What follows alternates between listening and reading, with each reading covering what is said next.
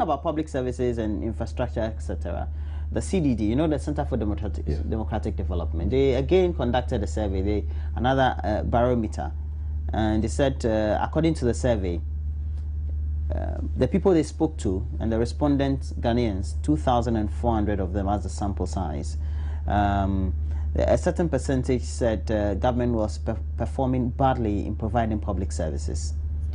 61 and 63% said government performed very badly in education and public healthcare services respectively. And following that, we've had some responses from government communicators, etc. Of course, government communicators will definitely go and support.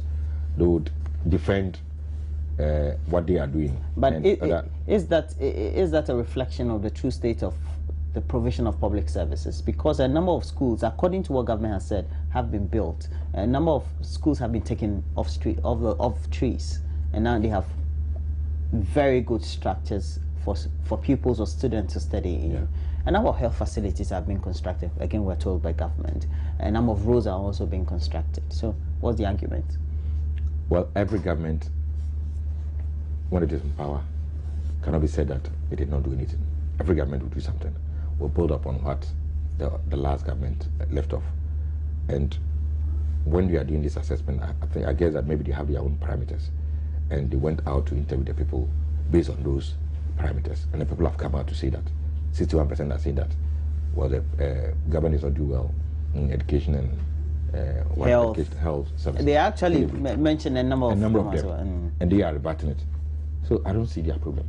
They, as an independent body, went out to interview people based on those parameters, and those are the ideas. I don't think they went selecting MPP or NDC people to talk to. No, I'm sure they just walked on the street and then selected their own sample size and did the interview.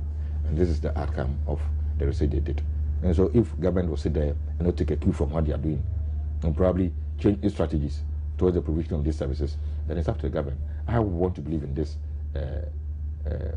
survey done, because as an MP, I've been called upon by the education service in my constituency to go and buy chalk for them, and I did that. I bought chalk. I bought... For how many schools? A couple. Well, I gave it to the director of education. How many? I don't know how many schools there were. How many containers did you import or buy? No, I don't import. Of course, at that time I didn't have much money in my common fund. At that time. So at that time, so at least I could buy. They came with an invoice. Now a lot of money has. No. I mean, it's finished. I mean, we have not had any common fund the whole of this year. The whole of this year, no common fund has been paid to any MP. Statutorily, aren't you supposed to have common fund coming through? Statutorily, yes, we have to. And then the president has been taken to court, and the court has. And so you say, as a result of all those inquisitions that were made and requests, yes, government is not performing well. Just by that very case study. Capitation grant has not been paid for close to 2 years. So why would somebody say government is doing well in the educational sector? Capitation grant is, and then other grants are a little amount of money that the schools are supposed to have to go and buy registers, go and buy teacher's notebook, go and buy chalk and all those things. And if it has not been paid over this, and it will have to, the assembly, this assembly cannot even pay for it. And then they will write to MP. It is the district assembly, the education directorate wrote to the district assembly, and the district assembly also wrote a letter attached to it and gave it to me as an MP. When they saw that at that time, my second quarter common fund for last year had been paid, they realized that, they control it. They know the amount in there. So they saw that, I have some small amount there. And quickly they wrote to me that I should go and buy chalk for the district director of education. And I did that. Chalk. I did that because they were not having chalk to write on the board. And I was serious. Teachers were using their own pocket money. Whenever they are going to school, they go and buy about 3-4 pieces and go. And that was so bad. They came complaining, so I had to go and buy it. So why would somebody say that, yes, of course, government is doing well in provision of educational services? No. It is not true. People are not being paid. When it comes to the health services, yesterday or so, I'm sure you heard about a demonstration in the Northern region. We experienced it. We are going out. For us, a number of people, they have not been paid their allowance for 2 years. Some could not register their final exams because they depend solely on their allowance. And it's a bond between you and the student. Health? Yes, health. Nurses, health students. Some, they are supposed to register for their final exams. They have not been able to register. And is the fault of government? Because the allocations are not coming in. Yes. For them to be paid. Yes. It's a federal government. Because I have an agreement with you. I know when I qualify to go. But you do agree, as a member of parliament, that the country is facing a number of challenges. No, statutory payment. You see, I'm not at the Ministry of Finance. I don't know. I don't understand how it works. That is why when someone went to court, the person won. Statutory simply means that it is compulsory. It is worked on percentage basis. Whatever amount that you take, we are not saying go and give them 100 million at the end of every month. No, it is worked in percentages. Didn't you take money? Why not tax? You paid your taxes, isn't it? I paid mine. Everybody here has paid his or her taxes. You put everything in a consolidated fund. They say take this percentage for this, that, and that, and then you don't pay. You think you can do this in any developed world? You're being paid. But here in our laws, when the president... Are you saying that government is flouting statutory rules? Seriously. Constitutional rules. That's serious. Yeah, that's serious. But what will be the implication? Somebody said you're just accusing government because you belong No, it to is the not because... opposition party. No, I don't get that. And when you go and I will tell you that salaries are high, and therefore they have to first pay salary. Oh, you mean the wages for public sector workers? That's the reason they have been given. I really don't understand it. Where is the money? We do a budget and you say this amount of money is supposed to come to Parliament. To me, this year, if everybody will agree, like we boycott this budget. We boycott it. Why should you say there as second arm? Budget. Yes. Why should it be a second arm of government? You go, you approve a budget for the executive, you have the chance, because the money comes to you, you spend. Aren't you inciting people against government? No, I'm only sharing my view. I don't see why we should go and approve another budget for government. Because government is constantly doing something contrary to the constitution. And that is why civil service organizations are coming up now. I hope you read about Imani and Co. giving the Auditor General a number of days to go chase all the monies that it has reported on. They gave me a certain number of days. I read that yesterday also. That they are giving him 60 days. You should go and collect all the monies or they take it into court. That is Auditor General and the Attorney General. And that is right. Those are constitutional. They are on the constitution. Why should you come and do an audit and say that ABC people have misused certain monies? They have spent certain monies that are not approved, and therefore they should pay back and just end it there. No. The constitution goes ahead to say that go ahead, you the Auditor General and Attorney General, within 60 days, collect those monies. And for over 11 years or so, people have just misused these monies and they are walking about free. And you're not making any effort to collect them. So they are saying that if you don't, of course, then they take you to court. Why should you collect money? And the constitution said that at the end of collection of every money, this percentage should go to this place, and you are not sending it there. And we are all sitting down. Is it not unconstitutional? And before you become a president, you hold the Bible or the Quran and swear you are going to act in accordance with the constitution. So you have breached the constitution. So left me alone. Parliament, we also breach the constitution by saying that, or we put you on your toes by saying that we will not approve any more budget for you because you are not doing what is right. We approved 2014 budget for you. You have not paid us anything as parliamentarians. And we said that you want us to go and approve 2015 for you. Will you pay for 2015 when we approve? No.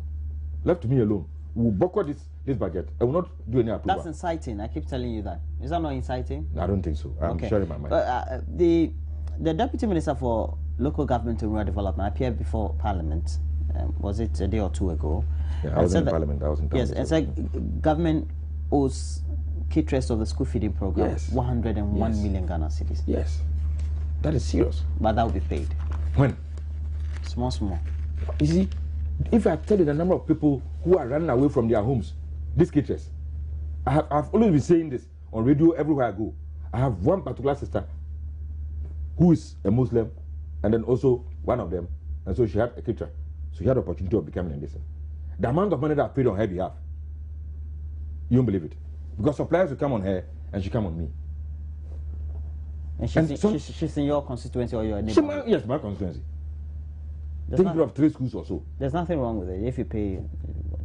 When she's paid, you'll be paid. No. You see, if I don't pay, she's going to prison. Or she's going to be jailed. And because we have that blood relation, and now that you know that you are an MP, you cannot say no.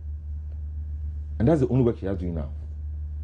And so government reneging on these payments are affecting livelihoods, you are saying? Everywhere, I'm telling you. Somebody will say that you're doing politics with this. No. You see, the thing is, we plan for this. monies are being collected. The monies are supposed to be shared equally in accordance with the Constitution. But how can you allow these young ladies who have come out? You see, when they give them the contract, they don't capitalize them. They don't give them any initial... No mobilization. No mobilization, nothing. They go borrow money and start the business themselves. And then for 3 times, you don't pay them. How do you expect them to continue to be in business? They have dependents. They have workers. I remember a situation where, you know, in order, the district assembly is very close to the court, the magistrate court and then the high court. Sometimes you be at the assembly, you hear, when they see you drive into the assembly, they see that, oh, MP has come. Then they come rushing, holding your legs. Why? Nothing wrong with that. You're popular. It just shows that you're popular. Just hitting the road. It is affecting some of us. And sometimes I sit and say, anyway, that is my heart, that's my calling. To me, I feel strongly that you have to serve. I have to serve people. I was born to serve. And so if I have it, I do it. Sometimes I go to the court and stand there and say, please, can you give me 2 weeks or 1 month? And then the people will accept it. So now, once you go and give the guarantee, it is you they call. And the court will accept that. Then you have to go and bail them out. And it is happening so much that you wonder those who are not bold to take others to court. So it means that it is only those who are bold to take their creditors to court that I see. I'm sure there are several other people who are saying that, well, if you don't pay, I'll give it to God. And it's affecting lives to me. As a member of the opposition party and you make all these utterances, you're just making government look bad so that alternatively, you create a public opinion that your party is the alternative. I'm sure the first time I came here, you gave me a name. You said, it looks like you have met several people, but it looks like I'm a Christian politician or so. You said that. That is how. You mean I said it off air or on air? No, on air. You said it on air. My first time I met you here. I analyze certain things. I know. I tell you that, but I know it's usually off air. I said that on air. Yeah, you said that on air. You said that on air. And when you come to that, I tell you, to me, there is no. So you're saying what you're doing is not political? No, I want the government. You're just being real. Yes, I'm being real. Government should be up and doing. Now that the budget will be read next, how do we make sure we don't have overruns? Because according to what the Bank of Ghana is saying, already we've overrun. so how do we make sure? No, we cannot. How can we make sure? It's by 6.1%. Yes. So how are we going to make sure we don't have overruns? I don't think I have the solution. It is with them. They are managing the economy. You see, if I would suggest anything at all, I would say that we should be prudent. Okay? We should be meticulous in our finances. If you know, I work with USAID for 7 years. When they do a budget, and this amount of money is for this item and this item, you can never run from one item. USAID is not a country. USAID is not dogged by strikes. It is simply it's not dogged by strikes, unattended strikes, unbudgeted strikes, and things like that. And government will have to dole out. And USAID, they are not dogged by severe economic challenges, and they are not dogged by severe unforeseen energy crisis. Understand you. Understand you. So I don't know whether. No, but you see, severe unforeseen. We have the contingency budget lines. Well, that's why you come for supplementary and things like that. So those ones can be handled by that. So be meticulous in the management of the budget. We say, budget item this is for this. Stay there. Make sure it works. It is economic. It is economic discipline. The whole thing should be disciplined. That's what I see. So that you don't just get up and spend anyhow. Say these people want this, and so we should plan and make sure we stay within the plan, and make sure we spend according to the plan. That's all. Else we continue to have overruns. Now, how would some people just sit down and plan that, hey, these people, I think that this thing, government should have paid this. Let's go. We can get some judgment data from that. And I just go and be following people. And that's just plain talk. That's not how it goes. You go through due process. Yes. And they go to the courts. And the cases are not contested in many respects, we're told. That's not the fault of government. No, did you listen to this judgment debt issue? The commissioner of judgment. The commissioner. In most of the cases could be avoided. People's negligence. That's what he says. Yes, that's what he says. Estimation. In his estimation. Most of the judgment debt could have been avoided. Most of them. That's his estimation. That's not what happened. The reality was that I mean, they went to court and they were not contested. No, so before it goes to court, someone sitting somewhere, you think that I'm the boss. I'm a government representative, I'm the boss. But do you agree that some of the cases that appeared before the Judgment Day Commission cut across governments? The NPP government as well as the NDC government. I'm not blaming this government alone. I'm saying that there are several costs that could be avoided. Several of them. And you see, we should take those who are in charge, those in responsible positions, we should make sure that they are responsible. We should make sure that they are. It's in most government organizations, M&E, who does that? Unlike the private sector, where, I mean, the evaluation is there. It's put on the computer. In every quarter, you are evaluated. You know the parameters. And so when you are feeling yourself, you know it. As part of your KPIs, yes. Things like that. When you are feeling yourself, you know it. And nobody will tell you to back up. First quarter, you are below 50%. Second quarter, you are below 50%. At the end of the year, no, you are going home. My experience with USAID. Do you have these things in the private sector? In the public sector? In the public or civil service. Who evaluates who? It's a mere form sometimes. When I went to Kokubot, I saw that. Every year you be evaluated. That one even depends on who is evaluating you.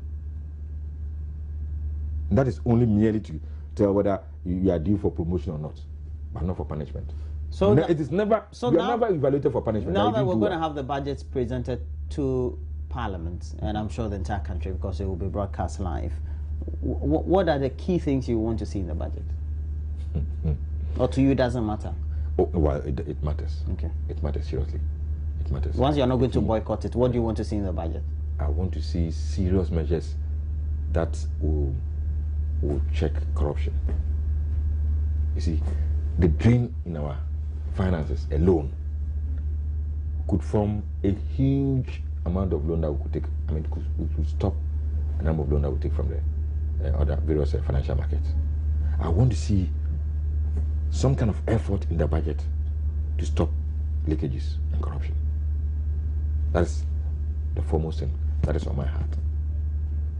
Don't you have data? If it's data that we need to collect, don't you know the number of students who leave the polytechnics, the universities and all that, such that when they leave and they say national service, we have a data of the number of national service persons that we have, and they come out with bloated figures.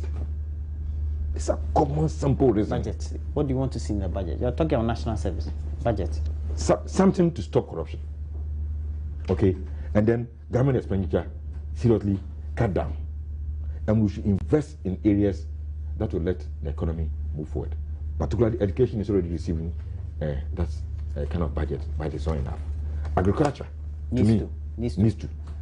These two, agriculture and education. You see, if we have about 75% of the Ghanaian population educated, and you say that, hey, don't throw this thing away, and the person will not throw it away, it will not go and choke that gutter to bring cholera, and therefore the health sector will be okay. So agriculture to be self-sufficient in terms of food, so that we can export some.